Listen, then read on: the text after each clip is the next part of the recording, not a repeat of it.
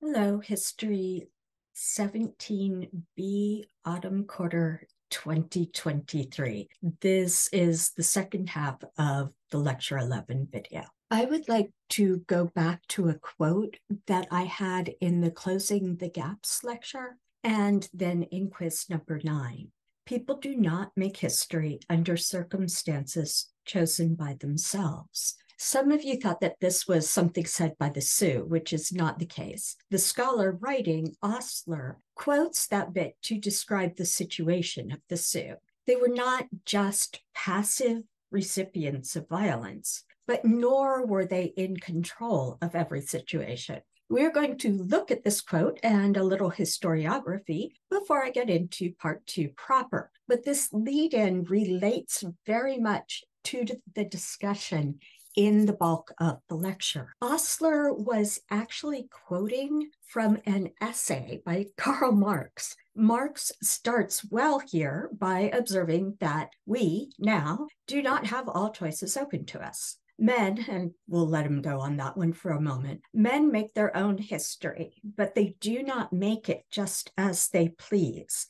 They do not make it under circumstances chosen by themselves, but under circumstances directly encountered, given, and transmitted from the past. We are working all the time within a matrix produced by the history that comes before us. No matter what choices I make or how many bootstraps I break, I am never going to hold a place in society like that of Taylor Swift. And I cannot stop Russia from invading the Ukraine, even if I join forces with other like-minded folks. At the same time, I'm not just floating on a stream like a leaf. I get to make some choices with the expectation of certain results. And I'm fairly lucky. The choices that I was able to make were more open to me as a white woman of my generation than they were to many others born at the same time. It is true that I did not have all of the choices that white men around me had, but my choices were also not limited to committing every moment to overthrowing the patriarchy or supporting it.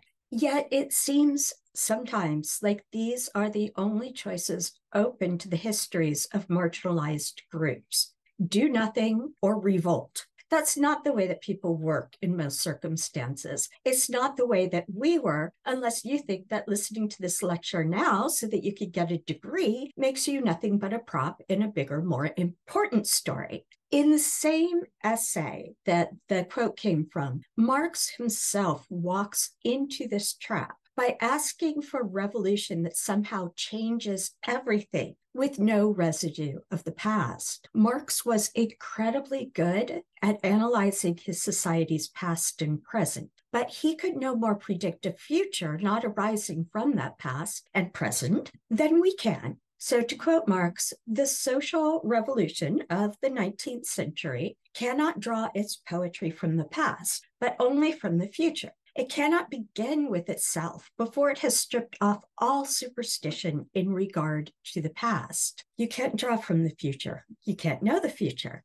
Marx also could not predict how later historians would respond to his influence. I am, of course, oversimplifying in the following description, but this reflects trends in studying history. If you think about the big men and battle history of the 19th century, ordinary people were like toy soldiers. They played out the action, but otherwise they didn't matter. They didn't make history. Then came well, of course they mattered. Look how horribly the people were powerful than they were treated them.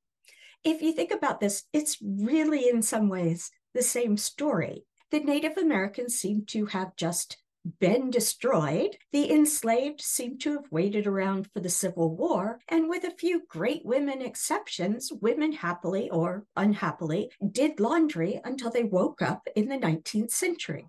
I actually overheard a young man in a class I sat in on a few years ago say to a friend, "Why would we want to study women's history? It's all just washing clothes at the riverbank. Who cares?" Then historians started thinking about agency. Marginalized people still make choices. So the original idea of agency was just overcoming the prejudice that had been formed that people could be not important or not quite people. That was agency. But in short order, all of those choices began to be framed as acts of resistance. If you think about it, this still makes the people in power responsible for all of the actions of the people with less power. Their lives completely consist of resist or not resist. The big wigs are still making the story and the choices that count. The little folks are still largely acted upon.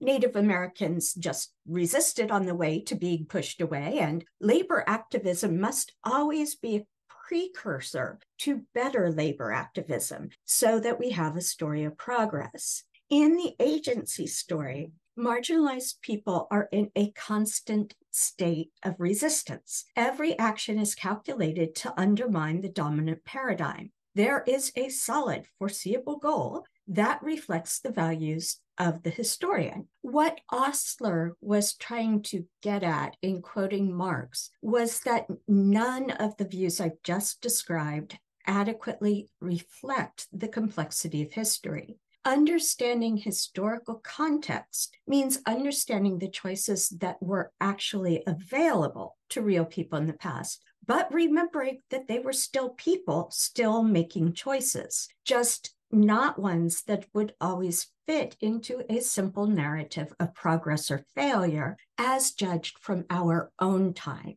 Our version of a best choice can only exist in hindsight.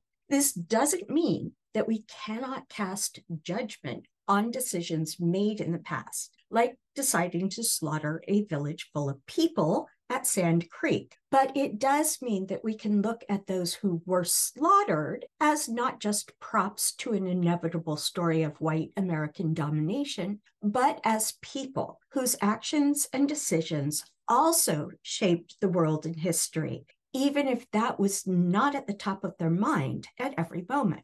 History is a study of people in the past. People in the past, all people in the past, made choices and did things that affected history. While limited in parameters and choices by our history and the structures of power around us, we are still human, and we are constantly making choices and doing things that are important to us and to making history, even if the folks in the future are not interested.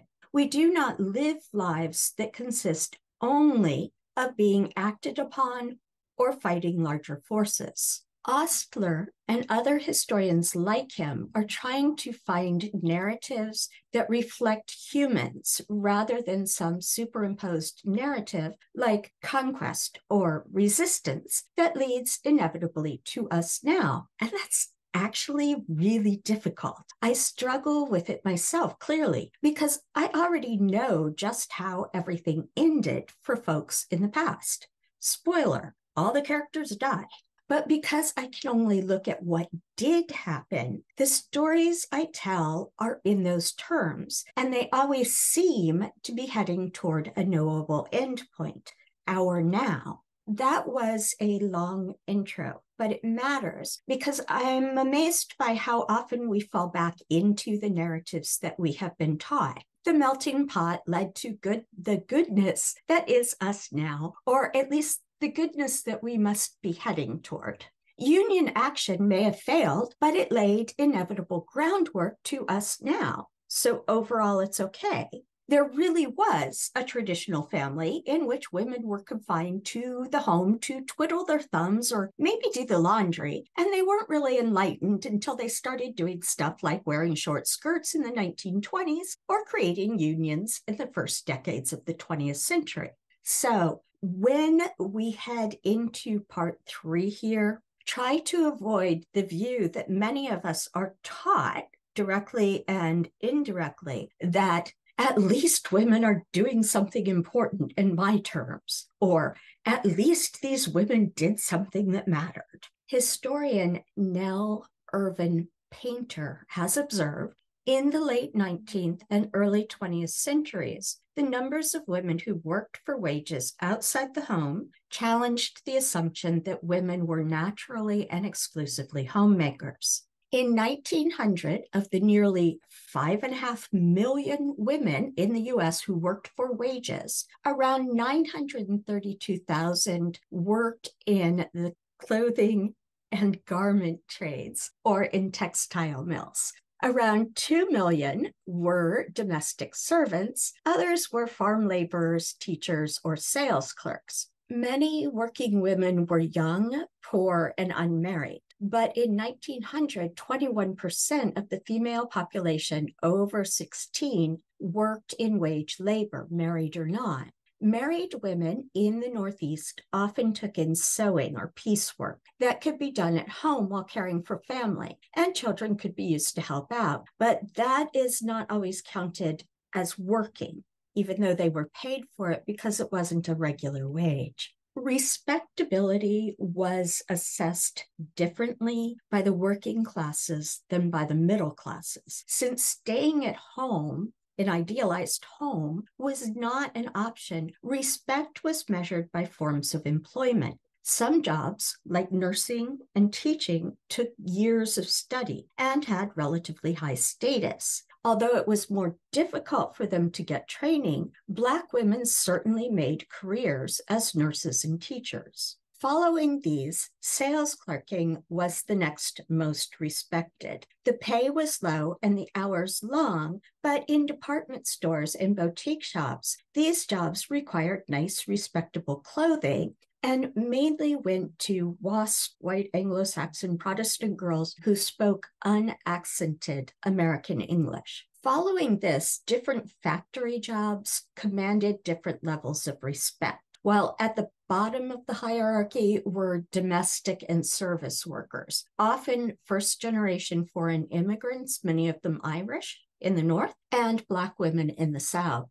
Domestic servants were often isolated, and especially immigrants in the North who worked as domestic servants were often very isolated. And while wealthy and middle-class women took an interest in shop girls and factory women, they seemed far less inclined to worry about the girls and women who labored in their own homes. Nonetheless, these women all navigated their lives just as we do, trying to choose their own course in life within the parameters that shaped their world. Women worked industry jobs from the beginning of industry, and like any other group, they did what they could to make favorable changes, not always successfully. So in the 1830s and 1840s, the first industrial factory production in the US was in textile mills, and women worked there from the very beginning. The so-called Lowell Girls organized what were essentially strikes,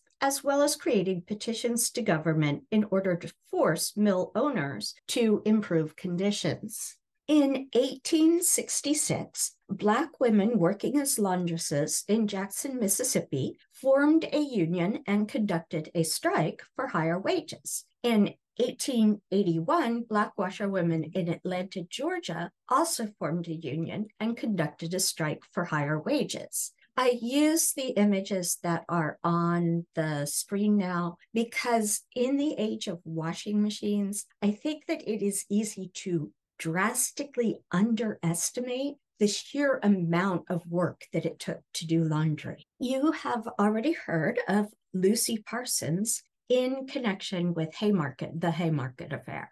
She was also active in the Industrial Workers of the World, the IWW or Wobblies. She helped to found the International Working People's Association, IWPA, and she was an influential organizer for the International Ladies Garment Workers Union, ILDWU. In 1888, the Knights of Labor, unlike the AFL that would follow them, the Knights admitted women. Leonora O'Reilly organized a women's chapter of the Knights, naming it the United Garment Workers of America. These names all start to sound kind of similar, so I will never test you on the specific names. Just know the general pattern. When we get to the time period of Module C here, factory women formed organized labor groups like so many others in the working classes and like generations of working women before them. The difference was in the scale of industry, just as it was for men's unions of the period. Some of these groups or unions crossed class lines, as, for example, the Women's Trade Union League, or WTUL, which brought together middle-class reformers and factory union members, and it was formed in 1903. These cross-class alliances were not always entirely comfortable. In language which is familiar now, middle-class members were called allies. They could use their money and privileged connections to help, but they could also sometimes be patronizing and not actually listen to the needs of working women. After the Knights of Labor, women's unions also had trouble coordinating with major men's unions, like the American Federation of Labor, or AFL. The issue here was that men who bought into the male breadwinner, female homemaker model needed their wives and daughters to work, but they did not really want to help those wives and daughters to make living wages of their own. Working class men felt that doing so would lower their own status. In other words, many, by no means all, but many of these men bonded by sex well before they bonded by class. The International Ladies Garment Workers Union was formed in June of 1900 by 11 delegates representing local unions from major garment centers in New York City, Philadelphia, Baltimore, and Newark. So notice that this is building on a structure of unions that's already there. The local unions already counted over 2,000 workers, most of whom were Jewish immigrants, and many of whom had already engaged in socialist and trade union organizing in Europe before coming to the US. The idea of the ILGWU was to increase the effectiveness of labor actions by bringing together local unions, not always an easy matter. Before presenting a unified face, differences of concern between unions in the same cities had to be worked through. So the earliest labor actions were largely smaller shop strikes and membership drives. The early ILGWU also had to fight court injunctions against unions, the most critical of which in the early years was that against the Cloak Makers Local of Racine, Wisconsin. Not too surprisingly, the ILGWU faced intense pushback from manufacturers. We will come back to the garment workers, but first we'll take a look at the relationship between trade unions of women workers and the issue of women's suffrage, or the vote for women. It was not lost on labor organizers that not having a voice in government hampered the cause of gaining improvements in working conditions. It was also clear that the idea of public sphere versus private sphere was a complete hindrance, not to mention a lie. Working women were already in the public sphere. If they brought piecework or laundry home, then their private sphere became the public sphere. And if they worked in someone else's home as a maid or cook, then their public sphere work took place in someone else's private sphere. The Equality League of Self-Supporting Women was formed by working class women in 1907. While the Equality League drew in upper-class members, the leadership was working class, sort of the inverse of the WTUL.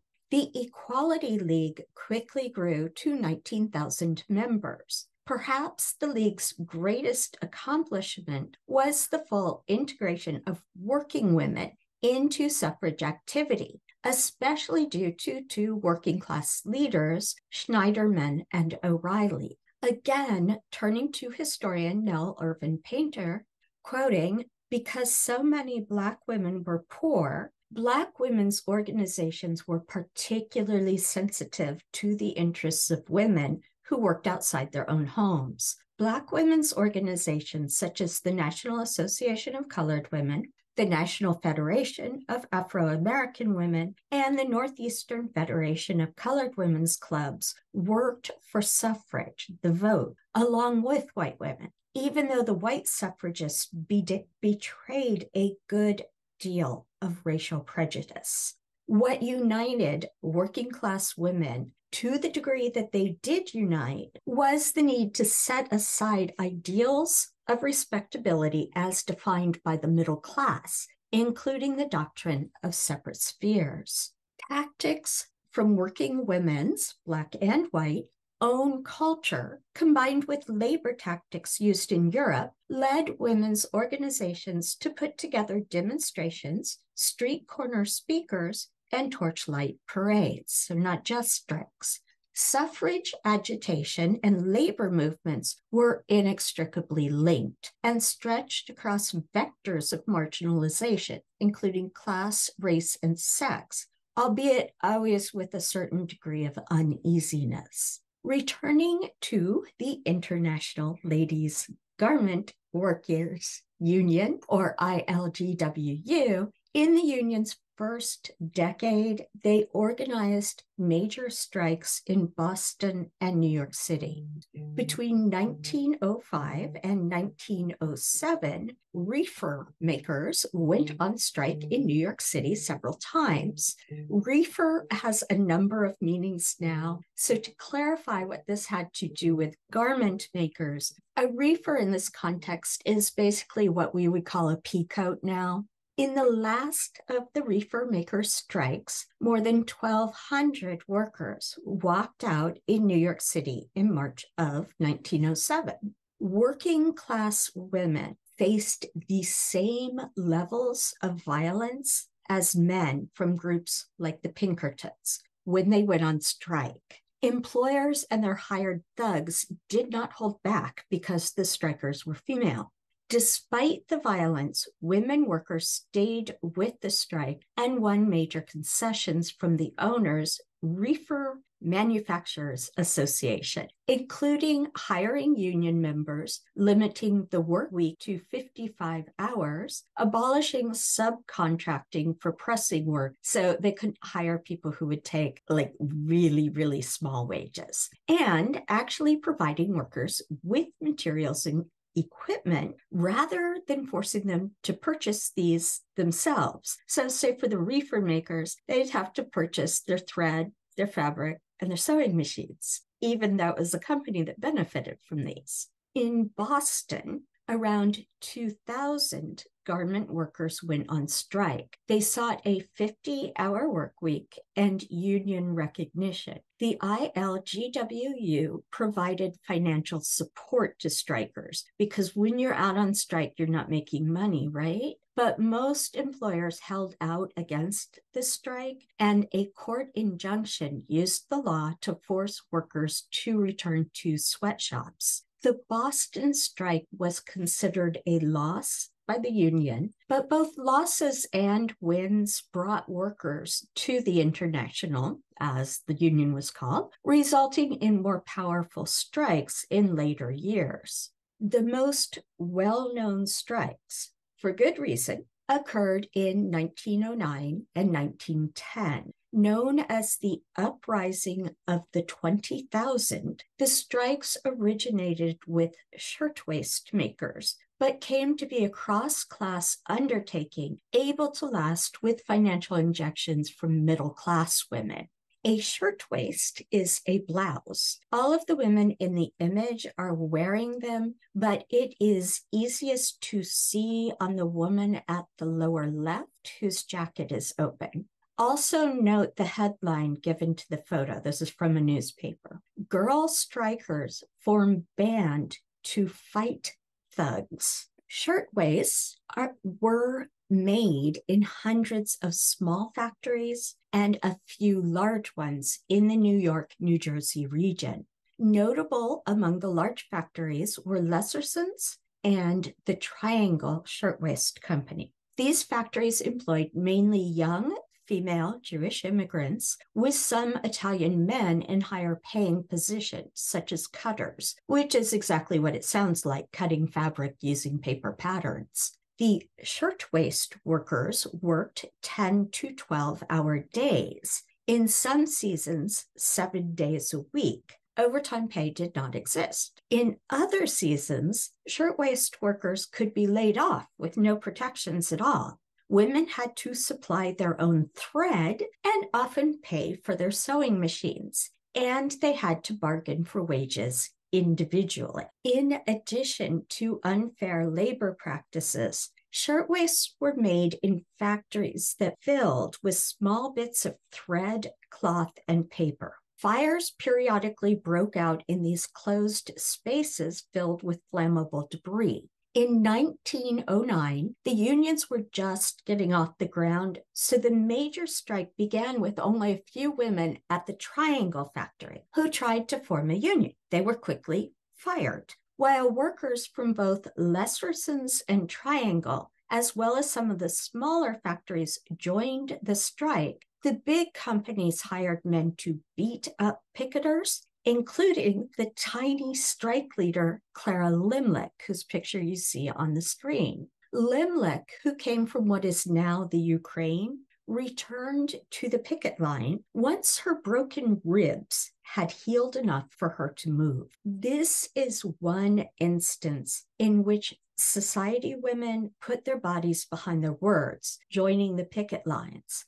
This was actually remarkably successful. It was one thing for working class thugs and police to beat up and arrest working class women. It was quite another to approach women with money and social prestige. The same went for judges who had no problem hitting working class women with fines they could not afford to pay, but balked at finding wealthy women who might attend a dinner party with them later in the week. The full strike took shape in November of 1910, after a meeting at which Limlich spoke. It is called the Uprising of the 20,000, but in actuality, it involved more than 30,000. The strike was impressive and largely successful. Among the smaller factories where women did get improved wages and working hours limited to 52 hours per week. So notice that the reduction in hours is offset by the raise in wages by the hour. That said, large factories like Triangle were able to hold out. On 25 March 1911, the Triangle Shirtwaist Factory caught fire. Many of the doors were locked and there was no warning system. The women on the upper floors were faced with the decision of whether they wanted to jump from windows to certain death on the pavement below or die of smoke inhalation and fire in the factory. Owners and thugs might be okay with beating up working class women, and they often got away with it. There was no getting away from this. It was gruesome.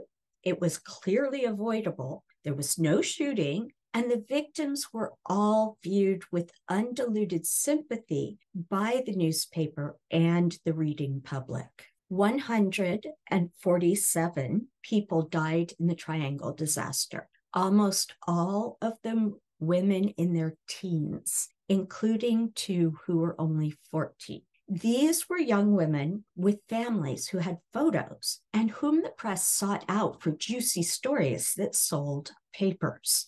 At the time, there were 6 bodies who could not be identified using the technology of the day. They have since been identified. You are looking at the crowd at the Triangle funeral parade. More than 140,000 mourners met on 5 April 1911 in Washington Square Park and marched up Fifth Avenue in a funeral parade in memory of the unidentified victims of the Triangle fire. Nearly 250,000 onlookers lined the route. So what you are looking at here, the horses are pulling a carriage, and that carriage is a hearse carrying the coffins of the unidentified women. The women's unions continued labor actions to raise awareness of working conditions and put pressure on owners. 3 months later, after prodding from activists, not only from the working class, but from the middle class as well, New York's governor signed a law creating the Factory Investigating Commission, which had unprecedented powers. The commission investigated nearly 2,000 factories in dozens of industries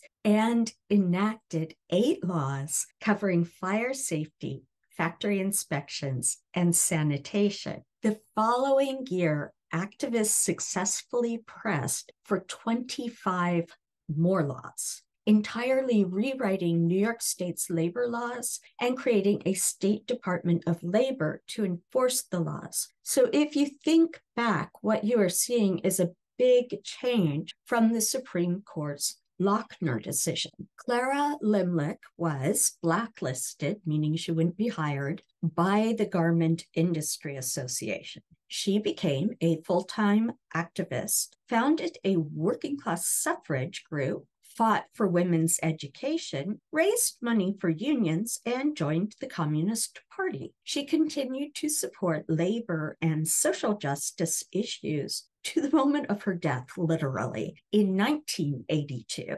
At her retirement home in California, Limlich, who is now Shavelson by her marriage, convinced the administration to support the United Farm Workers produce boycott, and she helped the nurses organize for union representation. Key points to Lecture 11. White Americans were aware of unrest in Europe. American factory owners actively resisted ideas like socialism, anarchism, syndicalism, and communism that might cut into their power and profits. Most middle-class white Americans did not differentiate these, but saw violence and unrest in Europe and feared the same in the US. Organizing and coordinating labor in the American West outside of cities presented unique challenges, mainly because workers were isolated at individual mines or logging sites. The International Workers of the World, IWW, or Wobblies, were trying for overarching changes in American society that would improve conditions for all workers. The IWW did not discriminate based on type of labor, skill level, race, sex, or country of origin. The IWW used work and protest songs to link together people separated by both geography and the type of industry in which they were employed. The IWW was popular with workers, and it was extremely unpopular with industry owners, management, and some political figures. The United Mine Workers of America, UMWA, became a well-coordinated and powerful union by the 1910s, claiming members in a large proportion of mines in the American West. The UMWA facilitated the 1913 to 1914 strike at the CF&I mines in Colorado, owned by the Rockefellers. CF&I owners and management followed the pattern of refusing to meet with strike leaders, bringing in armed private police and the National Guard, and provoking violence. This resulted in the Ludlow Massacre, in which not only miners, but their wives and children were killed by the militia. This time, federal government forces moved in to end the violence, but not to break the strike.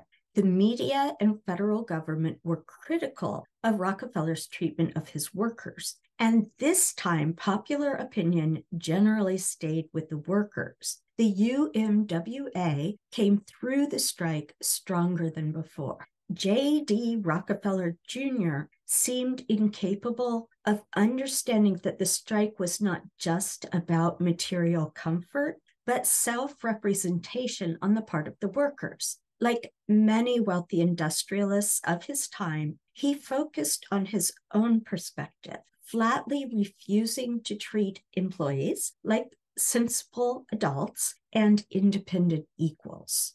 Women have worked in industry since the very beginning of industry. Women have also formed collective entities like unions to negotiate with employers for better terms since the very beginning of industry. Women in the so-called needle trades who worked in garment factories through the late 19th and early 20th centuries formed unions. These unions could be extremely effective, but they met with the same violent opposition from owners as men's unions. Working women's unions were also active in the push for women's right to vote.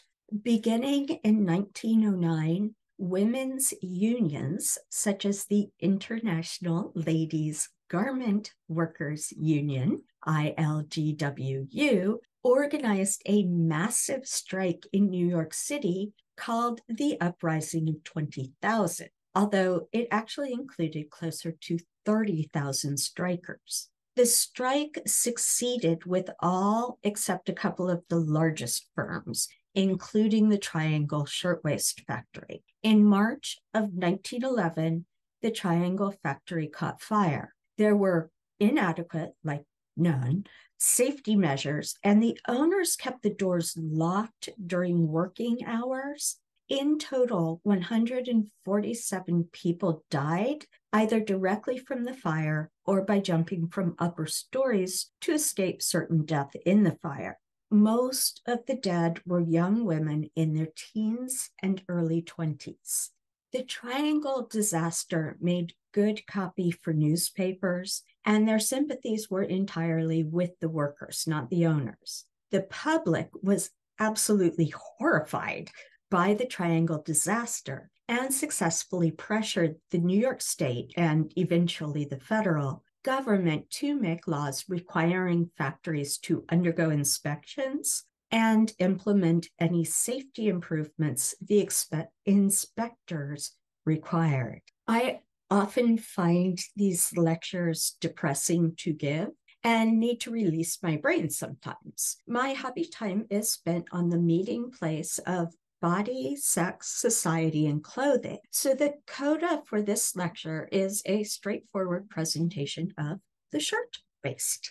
We often think of shirtwaists as white because the images that we have are generally black and white, but shirtwaists could come in many colors. Often they were pale, however. They generally narrowed at the waist with things like drawstrings or darts so that they could be worn tucked into skirts. This example on the slide from the 1890s has gathers at the back waist, pleats in the front for decoration, and a tie from the back to the front, which would be hidden under the waistband of the skirt. Shirtwaists were worn by everyone from the young women who made them to the uppermost classes, and they could be simple and tailored, or they could be completely frou-frou. The one on the left is 1890s, and you could tell this because the sleeves at the shoulders are puffed, even though the overall aesthetic of that particular garment is tailored. The shirtwaist on the right is later in time, from the first decade of the 1900s. This is a sleeve detail from the later shirtwaist on the previous slide, so that you can see the complexity of, it's called drawn work, white work, this the embroidery and the lace. Shirtwaists were worn over layers of clothing and often under a jacket, so they could be made of quite sheer fabric, as in this example from around 1907. The shirtwaist shown here was made to be one of three parts of a high-end ensemble. So you could just see the top of the shirtwaist and the sleeves of the shirtwaist here. And then there's the dress over, and the jacket can be worn over the dress. This ensemble is from Brooklyn and was made around 1902. This set was owned by someone who could afford designer clothing and matching sets. Most women would use a shirtwaist as we do a blouse now, mixing with different skirts and jackets to give the illusion of having more outfits than someone might actually have. This shirtwaist has just about every decoration possible: shirring, embroidery, pin tucks, and several types of lace. But you can see that the waist part made to tuck into the skirt is comparatively plain. This is the same piece from the back with another detail. The fabric has yellowed with age and wear, but it would have been white or close to it when it was first made. And one last view of the same one to appreciate the over-the-top decoration. This piece dates to 1905 and could be worn with a plain skirt and jacket or with an equally frou skirt.